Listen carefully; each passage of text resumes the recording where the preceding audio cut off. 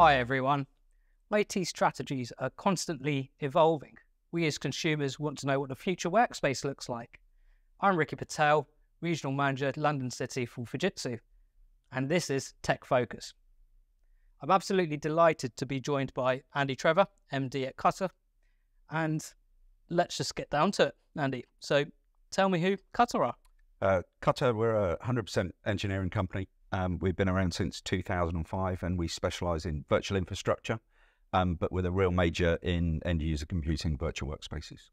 Okay, brilliant. So VDI, it's not just a buzzword. No, and if we go back a few years with what happened in the world with the pandemic, that kind of brought that remote working right to the forefront, and we're still seeing the aftershocks of that, with more and more people looking at the remote working strategies, but also looking at shoring up their existing workspaces to be able to deal with situations like that as well. So as you can imagine, through the pandemic, we were quite busy, but that's not slowed down, with people looking at what they can deliver through on that remote working side of things. Okay. And as a VDI expert, I'll put you in that category. What else are you seeing? We're seeing a change. And again, as I say, because of the pandemic, a lot of organizations rolled out a lot of laptops and things to customers, to their users. But the use of Teams and Zoom and WebEx to do these kind of things has driven a change in the way that VDI is being delivered. A number of organizations are moving away from full screen desktop, but the applications still need to be delivered over those wide area networks to said laptops and PCs of people working at home or in coffee shops or in drop-in offices. So we're seeing a resurgence in application streaming as well, as part of this delivery of the future workspace, as people's working practices have changed. Pandora's box was opened by the pandemic, and there's a lot of people that have got quite used to being able to be incredibly flexible about where and how they work. Okay. And how are Cutter leading the charge in this space then? As I say, for since 2005, we've been doing VDI and remote access end user computing, but working with you guys at Fujitsu, we've built a package which is a remote access assessment package, a VDI assessment package, which we can work with you and your partners and the customers to work out whether VDI is actually going to be a technology that's going to be relevant for them as an organization. Okay, so our listeners are probably wondering why. Why do they need to look at this VDI assessment? How is it going to help them? Yeah.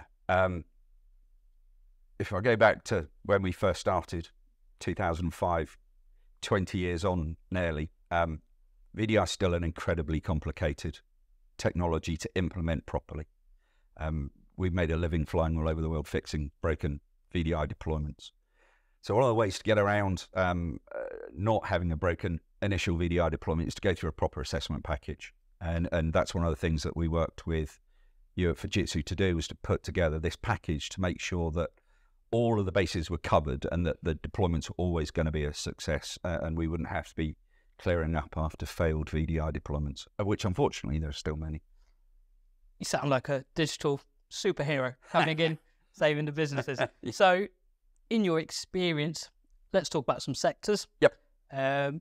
What are VDI challenges in sectors? Let's say finance, insurance, for example. Well, finance is an interesting one at the moment. If we look at some of the high-end banking, the high-end trading platforms, traditionally, the kind of remote access has been delivered by one of your competitors. HPE Moonshot was the go-to for the high-end traders and devs. HPE, about 18 months ago, discontinued that side of things. So all of these high-end banks are looking for different ways of delivering these platforms, and working with you and a number of your banking customers, we've been doing some assessments around what that future technology stack could look like, and we've had some successes already with a number of platforms going in. Is there any other upcoming areas that you're working around the VDI piece with? Again, we go back to that whole Pandora's box being opened by the pandemic. Is people's working practices have changed. Organisations that are looking to modernise, rationalise real estate and things have started to realise that secure remote access working is something that's really worth investigating for them. And especially as they're now starting to rationalise the laptop fleet that was rolled out, whether that's a sustainable practice or not. We've got the Windows 10 to a Windows 11 migration that's coming up as well, which is going to cause significant retirement of certain PC and laptop fleets that aren't going to be Windows 11 compliant, which gives us an idea that potentially VDI could be a way of managing that process as well. Okay, so if there was a few final words of wisdom that you'd like to share with our listeners, viewers around VDI, I know I'm putting you on the spot here. It's definitely around using an assessment service of some form. It is, don't go and deploy VDI without running a robust proof of concept. And the assessment service will go through that side of things as well. There'll be the initial calls, there'll be some scoping, some workshops.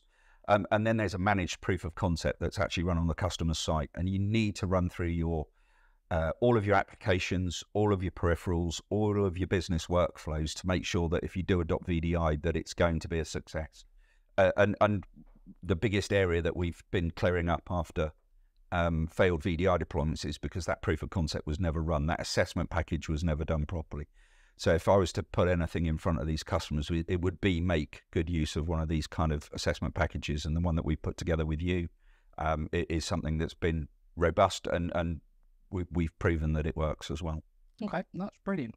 So to the listeners out there, if you'd like to deep dive into the world of VDI, please reach out to me on LinkedIn, use our Tech Focus webpage. That does conclude our Tech Focus today. So Andy, massive thank you to you for your expertise. More than welcome. Please stay tuned for the next version and episode of Tech Focus. Until then, think about your future workspace.